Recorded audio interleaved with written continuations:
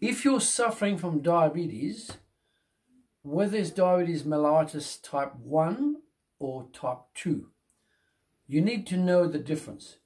Type 1 diabetes, that is basically the insulin in your pancreas on the left here, is non-existent or very small amounts there.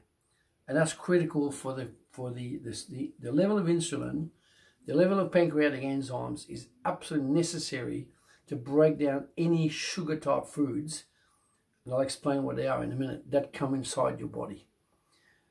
The other important part is that you must work the pancreas on the left hand side, must also work in conjunction with your liver and your gallbladder on your right hand side. Now I do ask you this, if you find this video useful, please share the link with others, subscribe to our channel, and on the right of the word subscribe, you'll see a bell icon, a bell.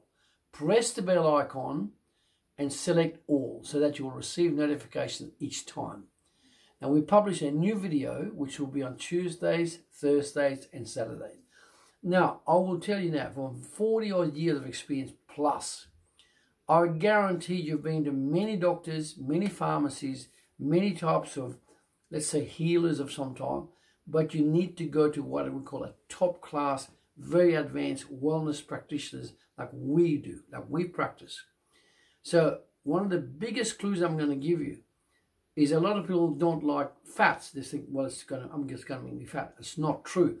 You need actual fats, quality fats, to help break down the bile and also the sugar level. They work together. So one of the things I recommend, if you're using a cheap oil, like a cheap vegetable type oil in a plastic bottle, get rid of it, because that oil will hurt your pancreas and your liver even more. What I recommend is a type of olive oil like this one. This is a Greek one. And what happened, this oil is made in Greece, and it's grown in Greece, and it's organic, and it's extra virgin and cold extracted. This is an oil that will benefit your health enormously. Now, if you're diabetic, you need to take about a tablespoon of that in the morning and a tablespoon at night. That regulates your blood sugar and your liver. That will help to regulate. So, but I do not recommend olive oil that is in a clear bottle. Remember the thing, it's got to be amber, it's got to be glass, it's got to be cold extracted, organic preferably, and be fresh. You'll know it when it's good quality, because when you taste this olive oil, it will give you a little bite in the throat here. That means it's organic.